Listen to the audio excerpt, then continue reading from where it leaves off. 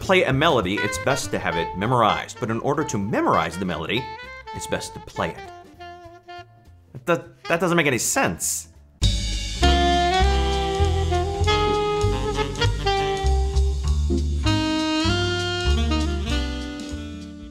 Hi, and welcome to the Saxophone Academy. I'm Dr. Wally Wallace, and if you're interested in saxophone masterclasses and product reviews, please do consider subscribing, and please do hit the like button, which can up your memory retention by up to 15%. Or was it 20? I can't remember. Anyway, today we're talking about memorizing melodies, some strategies to get you learning the melody and be able to play it without looking at the sheet music, which is important for a lot of different reasons. But today we're going to use it in the context of learning jazz standard melodies. The example from today is Fats Waller's standard, Honeysuckle Rose. So before we dive in, let's just familiarize ourselves with this melody. You can sing along, play along, or follow along on the sheet music as I play the melody, rather bare bones style at a moderate tempo.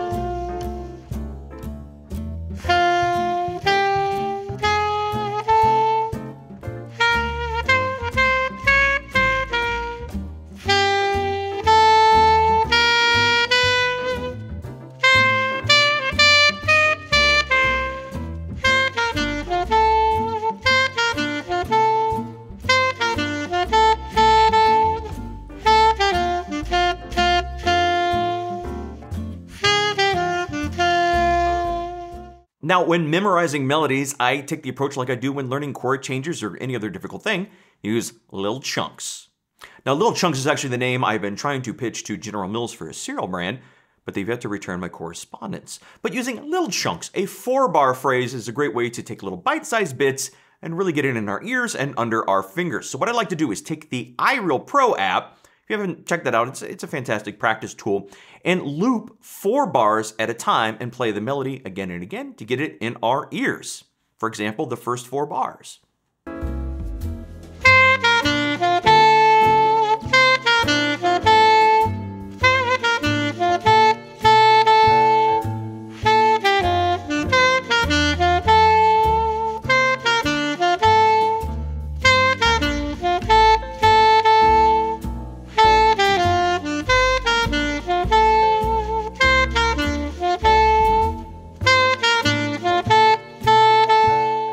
Now, once you've played that little chunk a number of times, it should be in your ear. Then put on the backing track and see if you can just sing it even without your instrument. Matter of fact, let's see if you can sing it back. I'm going to play it, you sing it, I'll play it, you sing it with your nicest voice possible.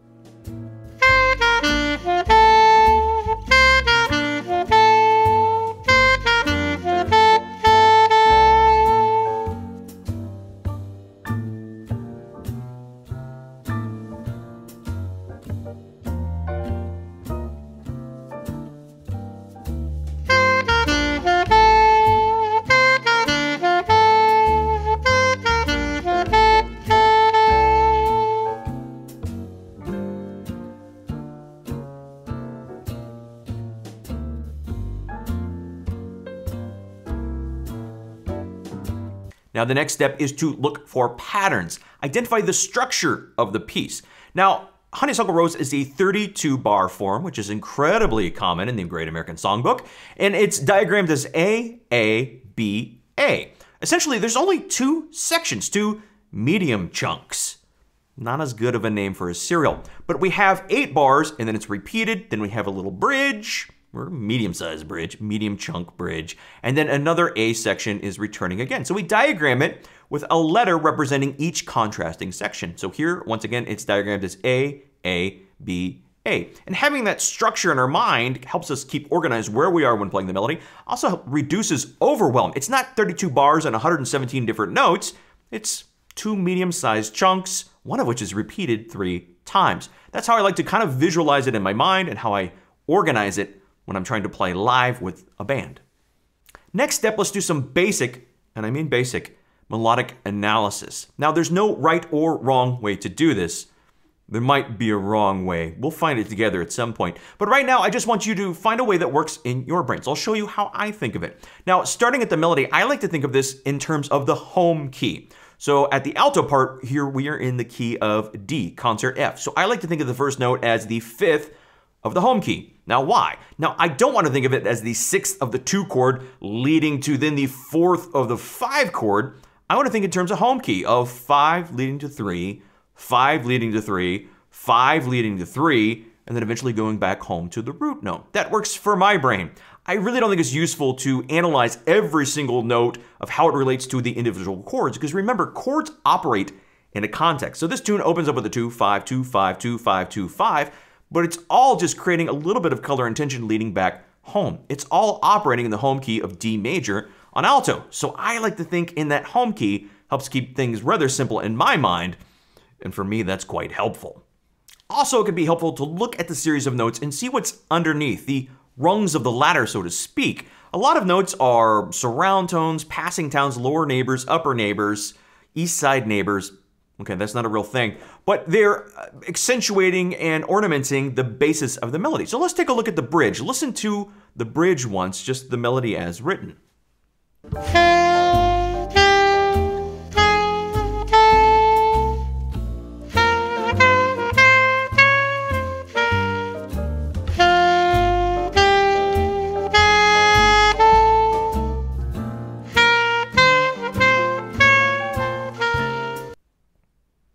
Now, to help memorize it, we can look at what's underneath there. We don't need to do a full Schenkerian analysis. And if you know what that is, it's probably time to make your student loan payment. But we can look underneath and see what is the scaffolding, the rungs of the ladder that we're leading to. So for the beginning of this bridge, I think of the root. Actually, it's a dominant 1 chord, which makes it convenient because it's also the same root as the home key, leading to the 3rd, and then a bluesy flat 3rd of the 4 chord. That's how it works in my mind. So when I'm thinking about it, I'm thinking about the scaffolding underneath with some passing tones and some juicy alterations. Listen once to the scaffolding, the bass melody underneath.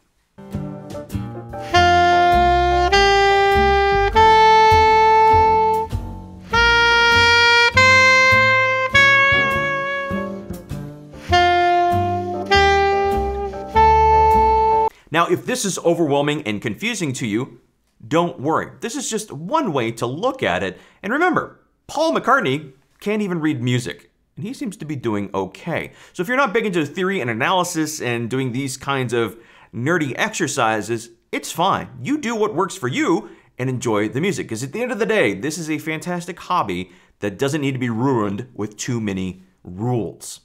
Now, finally, I want to give a suggestion, not a strategy and not a rule, but a suggestion, a strong suggestion.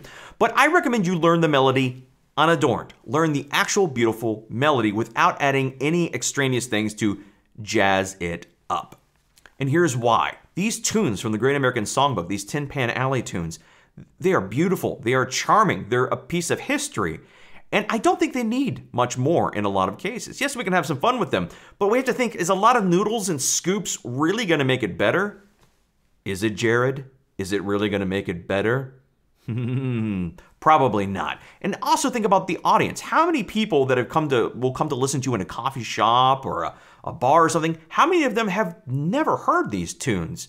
And I think it's good to present it in its most simple way. Yes, jazz standards are a vehicle for improvisation, but we got plenty of choruses to do that. So I think we can do judicious ornamentation of the melody, probably no scoops though if we're honest, and see how we can make it more interesting. But start by learning the bass melody so we don't go into a rut or a habit where we always kind of bend or scoop or add a run up to the note, and maybe not adding anything that really is needed to be there to these beautiful melodies.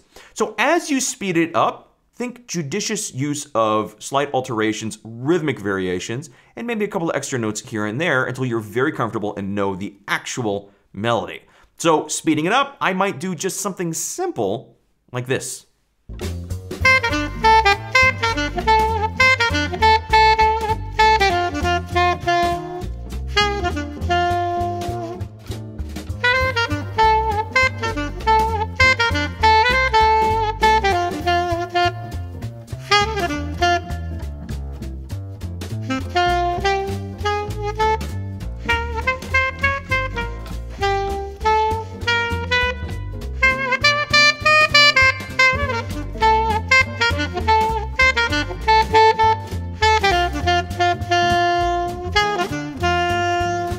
Now, my dear Academy, I'd like to outsource the heavy mental lifting to our community. You guys, how do you memorize melodies? What have you found useful? What tips and tricks and strategies have really paid off for you? Have you tried any of these before?